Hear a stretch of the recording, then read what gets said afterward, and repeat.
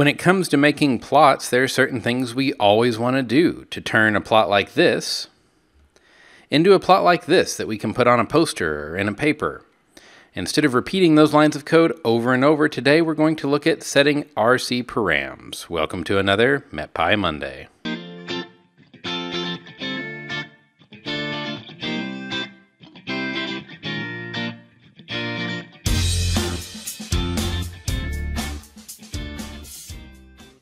Hello, I'm John Lehman, a software engineer for Unidata. This week, I wanted to make a plot of some air and soil temperature values. And as it turns out, I need to make this plot presentable, so I need to do some things like change label size and line width. The problem is, it's not the only plot I have to make this week. And instead of having many lines of repeated code over and over in all of my plots, that when I decide to change my style, I have to go back and change every plot, or having a function that just has those lines of code in it, I decided I want to actually set some matplotlib rcParams. And then for the rest of my notebook or my program, all of my plots will have that styling. So let's take a look. First things first, we need to get our data in. I'm going to import NumPy as MP, import pandas as PD, and import matplotlib.pyplot as PLT. Of course, with our matplotlib inline magic, so our notes show up in the, so our plots show up in the notebook. I'm going to use pandas to read my first CSV file here, which is this surface temperature file. And I'm going to say that we want to parse dates from the column called created@ in this file. The actual contents of these files isn't too important. We're just getting some data in to illustrate the point, but we're going to do pandas best practices along the way, of course. So we see we've got some ID hash, a value, a feed ID, when the data are from, and it parsed, the date time, and then some nans for lat, lon, and elevation. Now that's my surface temperature, my soil temperature, but I also have a file of ambient air temperature at the same time. So we're going to use the same read CSV incantation, and we're going to read our ambient temperature file, and we'll just go with that. I'm not going to worry about parsing the dates because they are the same dates and times, in fact. These are taken from the same instrument. They're just saved into two files. So then in my original data frame, I'm going to create a column called ambient temperature and assign it to the value column from df2. So now if we look at our original data frame, it's got ambient temperature, and we've got a lot of things that we don't need, so we're going to drop some columns and rename the rest. I'm going to drop ID, feed ID, lat, lon, and elevation. Those are our columns, so axis is 1, and I'm going to do this in place so I don't have to reassign. Okay, our data frame looks, let's just use head there so we don't take up so much notebook space. Our data frame looks better now, but created@ and value still aren't the names I want. There are several ways you can rename columns. I'm going to use the rename method from pandas. Rename. The columns I want to rename are, we're going to pass it a dictionary, where the key is the old name, and then the value for that key is the new name. Soil temperature. And then created@, we're going to rename to simply time. And we're going to do that in place as well. And now if we look at the top of our data frame, that looks like something that we're ready to work with. So let's try to make a simple plot. I'm going to create a figure and an axis object.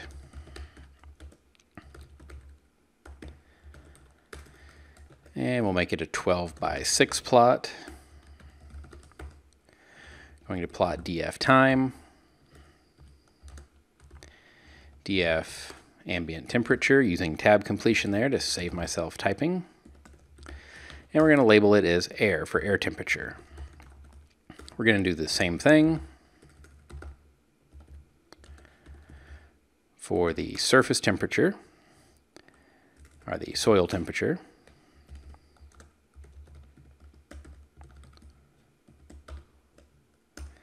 And finally, we'll call plot.legend. Well, that gives us a plot, certainly, but it's not very pretty. We have a lot of extra chart junk, like these top and right spines that we don't need. The fonts are way too small. The ticks on the x-axis aren't particularly useful or formatted in a particularly nice way. And we've got this big spike in the data that we need to clean up. So we've got a little bit of work to do here to make this a presentable data plot. Now, it's true that I could go in and add a bunch of things in here about font sizes and tick sizes and line widths. Or we could set rcParams and just have that for the whole notebook. This may not always be what you want to do, but I save a snippet of text and put it at the top of most of my notebooks so my plots have consistent styling and my plot code isn't horrendously long. So I'm going to go ahead and type in all my rcParams and then we'll take a quick look at them. All right, so let's take a look at these. I'm setting my X and Y tick labels to be a 16-point font. The rest of the fonts in the plot to be 14. Making all my line widths 2 by default, so they're a little more bold. We're setting sizes of major and minor ticks, both the size and the width, so that they're a little bit more pronounced. These are some very small ticks that are somewhat hard to see. Some like having the tick go into the plot as well as out of. My preference is not to have it cross the spine, but you can set that here if you'd like. And now all I'm going to do is copy and paste the same code that made this plot. And this is the result. This is already better. This is ready to go on a slide if you're in a hurry. We've got readable font sizes. We've got bolder lines that are easier to see. And it's not bad for just copying and pasting a snippet at the top of a notebook. But we can do better yet. First, I'm going to address this spike in the data. I don't like that, but I don't want to go dig through and find it. And sure, I could say anything less than 50 degrees is fine, but that's not what I really want to do either. So let's see how we can remove it in a more automated way and maybe clean up our signal a little bit. We're going to use the median filter. From scipy.signal, import medfilt. This is just a running median, great for despiking and just general making your data look a little prettier when you present it. Of course, if you're dealing with something where you care about the frequency content, beware. I'm going to wrap my Y values in medfilt here. I'm just going to do a 3-point median filter. Nothing aggressive at all here. Just something to help make my data look a little nicer. All right, we're despiked. A couple of these little ripples are a little smoother. Not bad, but we can do still better. One thing we're missing, of course, is a label. So I'm going to set the Y label to be temperature deg C. And notice the font size, we don't have to set it because it's set in our rcParams. We're saving ourselves lines of code or arguments that later we just have to go back and change in a bunch of places. We can turn off those top and right spines as they're not incredibly useful. So the top spine, set visible, is going to be false. The right spine, set visible, is false. And there we are. Okay, we're getting better yet. All right, Lastly, we're going to fix up our tick marks and grid. So up here, import matplotlib.dates as mdates.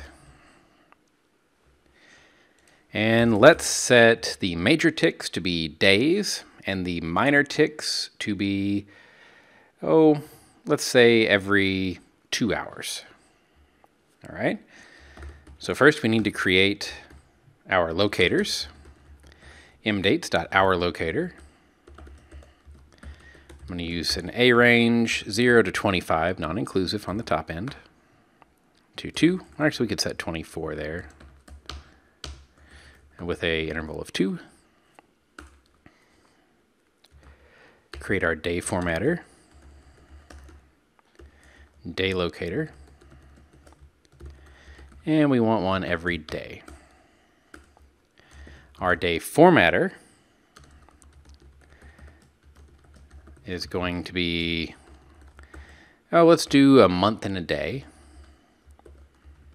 And then our hour formatter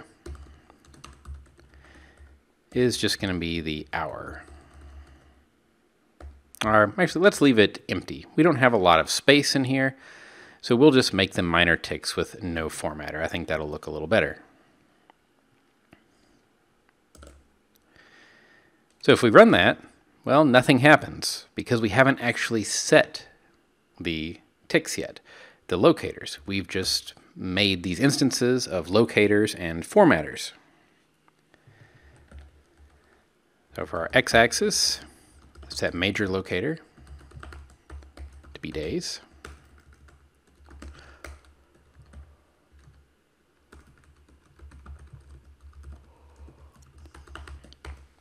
Minor locator to be hours.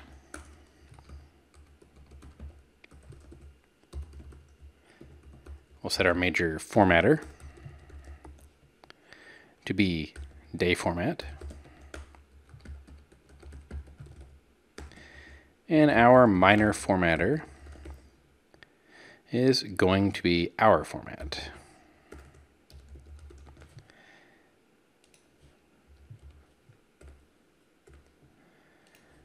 Okay, so now if we run that, we have a major tick for every day and a minor tick for every 2 hours. Not too bad. The last thing that we're going to do is add some grid lines. And I want them for both major and minor because I want one every 2 hours.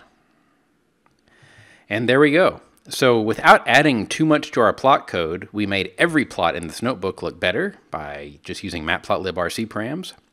And then by taking just a couple minutes to work with datetime formatters and locators that for some reason seem to scare a lot of folks, we've made an intelligent, intelligible, easily readable plot perfect for your next poster or presentation. I hope that you found this useful, and I'll see you on next week's MetPy Monday.